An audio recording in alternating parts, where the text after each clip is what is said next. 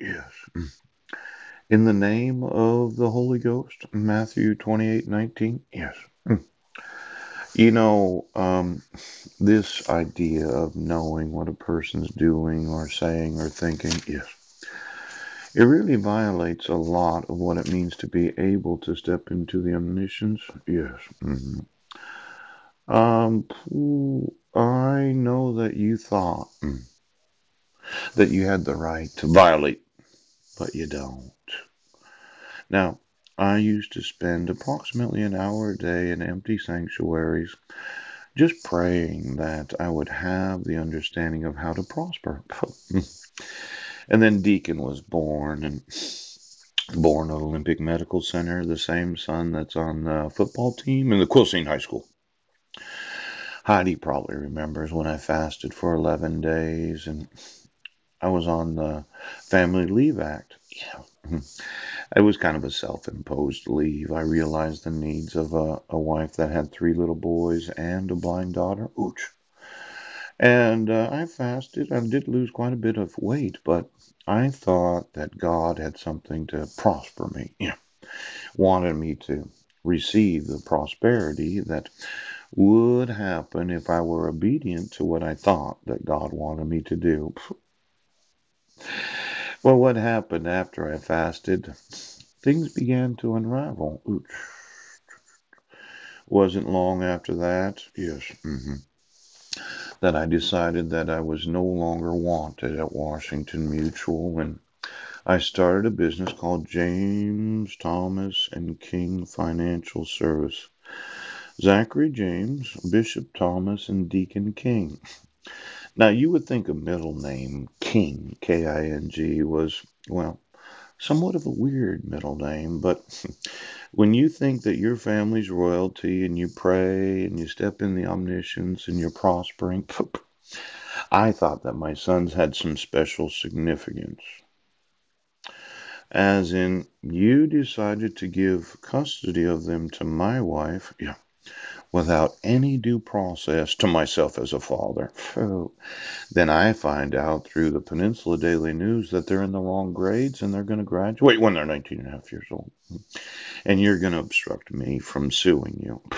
You're going to obstruct me. Yeah. You're going to sit there every fucking day. Pooch. Now, I'm going to want to have the absolute privacy of prayer.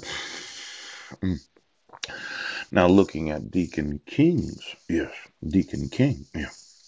See, when you think about what to name your child, Zachary James, it's not Zachariah, not really Zach either. Ouch.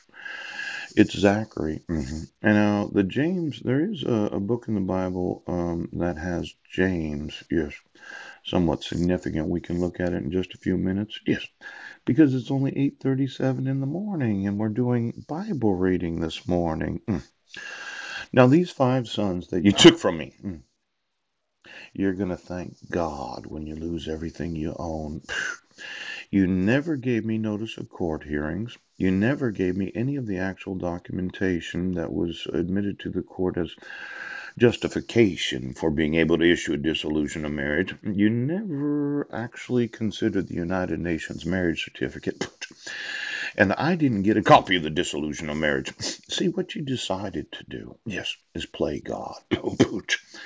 But my thought was, as a father, see, the middle name is King. Mm, mm.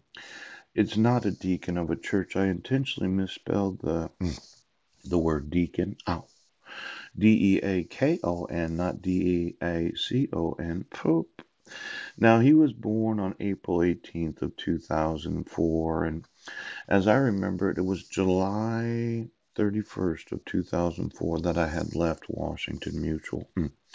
You could look at my CRD, or in fact, you could go through every CRD of all of those that are registered and licensed individuals that can deal in securities, mutual funds, or quite possibly commodities.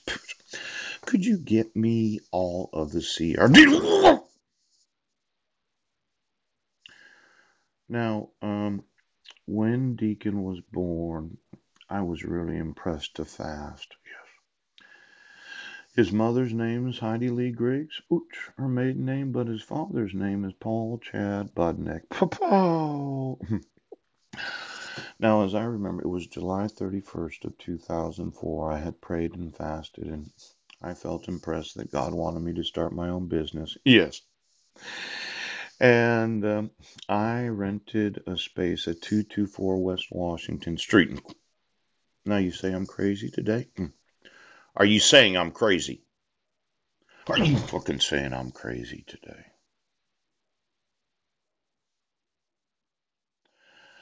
I actually did purchase a house at 323 West First Street.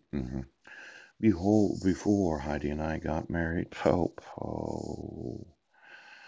Um, See this birth certificate? Yes, we did live on Guam in 2011. Oops.